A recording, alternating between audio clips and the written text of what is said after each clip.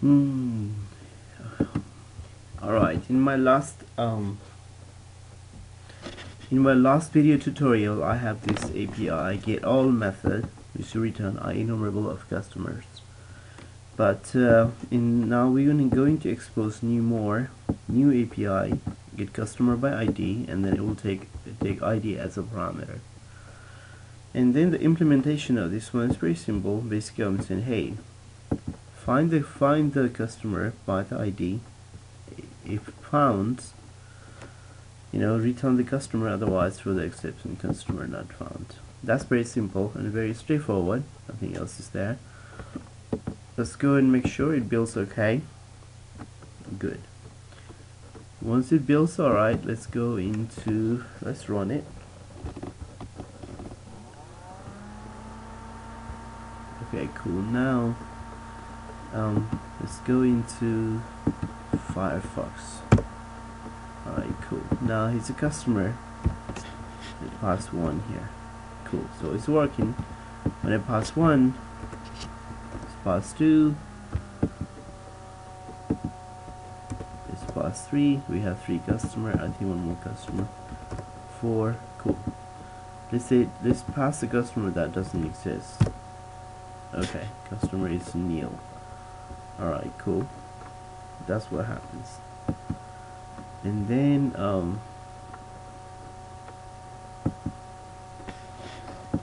okay, that's very simple. It's working now. We know it's working fine because we were able to see our customers. Let's write one more API here. This time we try to search the customer by name. Public customer, get customer by name.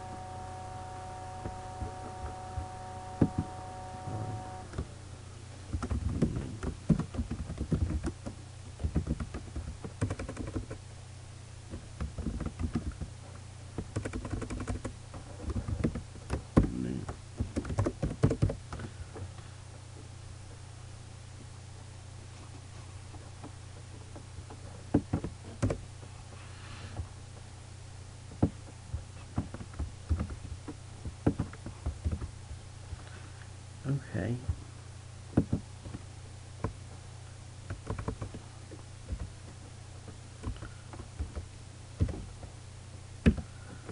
First name, index,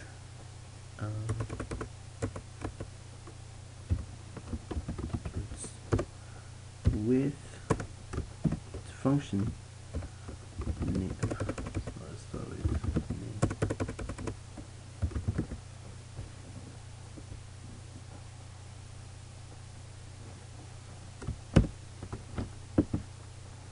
Okay, start with that, or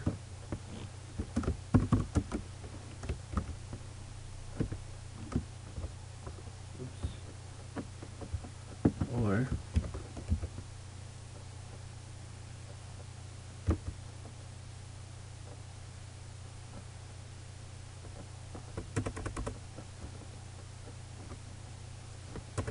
or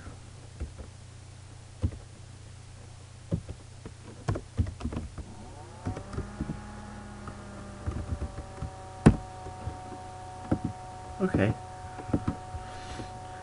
Whether first name starts with upper or lowercase, then do that. Right? Otherwise,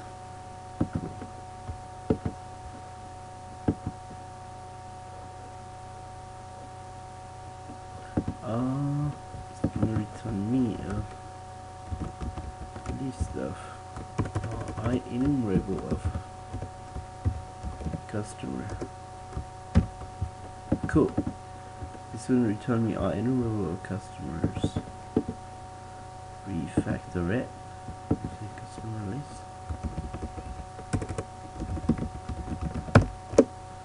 Alright, cool. Oh.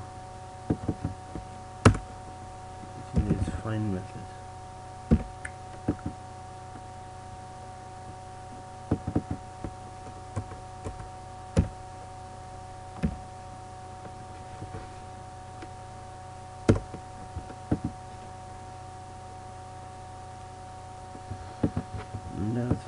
Alright, cool, let's see. Let's find out whether it works or not. Reveal all succeeded, and then I'm gonna say cool.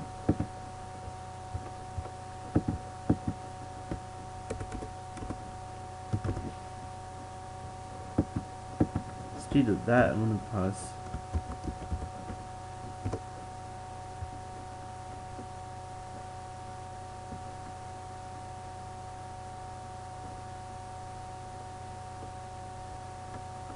some parameter. The request is invalid. The parameter dictionary can null entry for a parameter ID. Aha. So customer is right.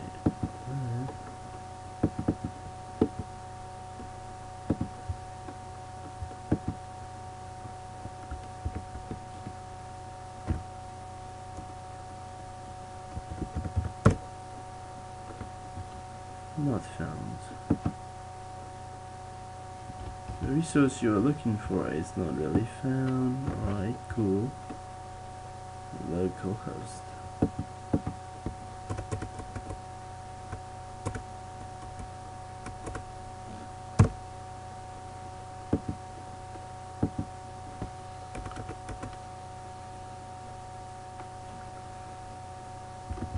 Okay, you know what we can do? Customer, boom,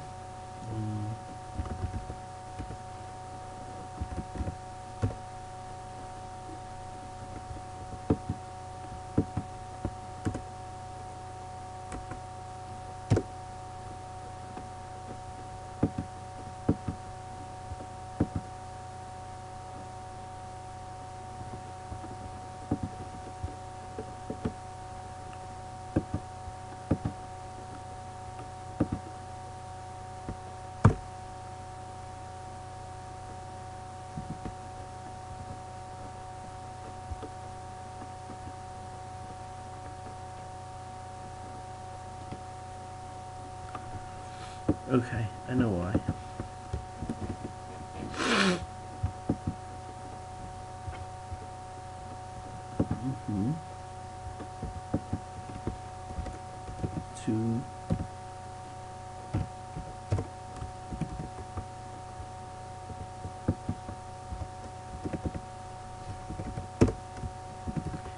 Two lower.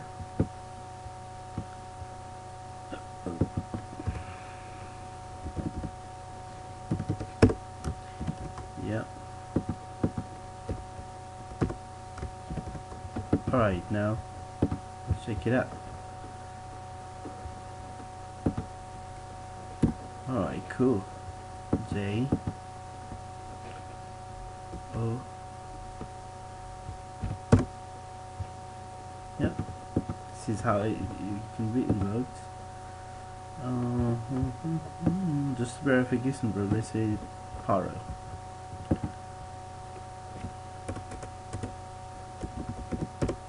Yeah, right here, Mondo Paro. Okay, it works. So you can basically.